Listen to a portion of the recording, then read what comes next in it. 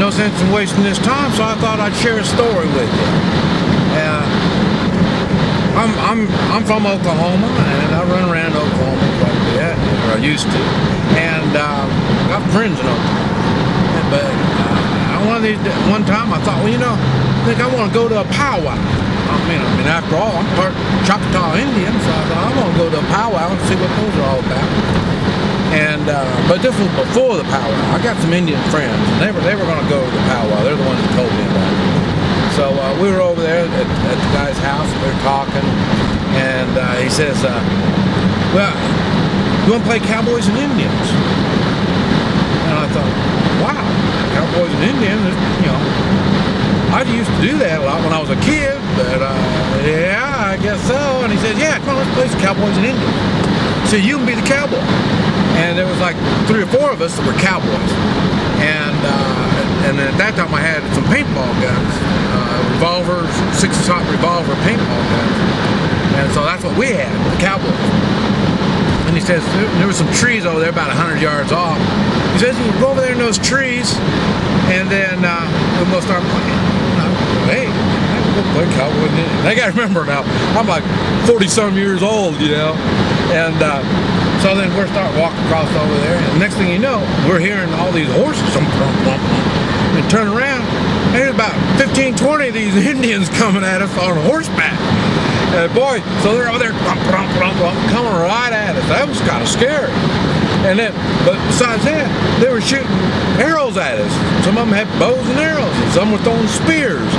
And you know, I mean, you could knock them out of the way if it was one at a time. But man, when all of them were shooting arrows at you in different directions, and spears, and all kinds of stuff.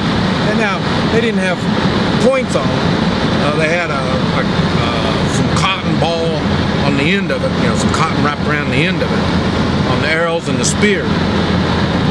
But it still hurt. It hurt when it got hit.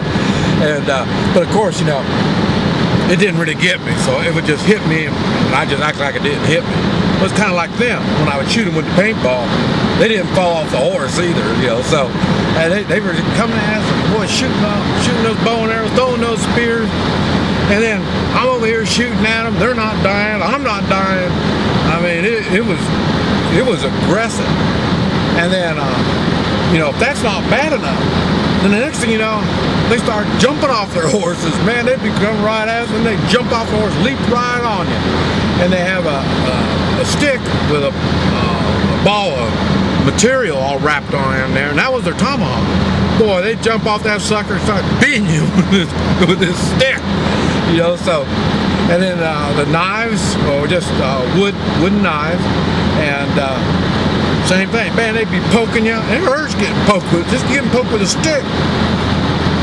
Now, we didn't have no eye protection, no kind of body armor, no nothing.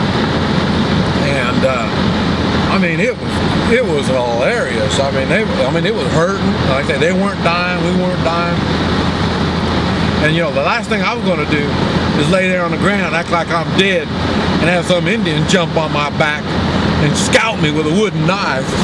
So there's no way I'm going to die.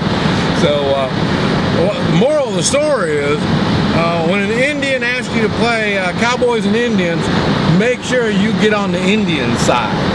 I think this Cowboys and Indians looked good on TV, but it didn't work all that good for us out there in the middle of that field.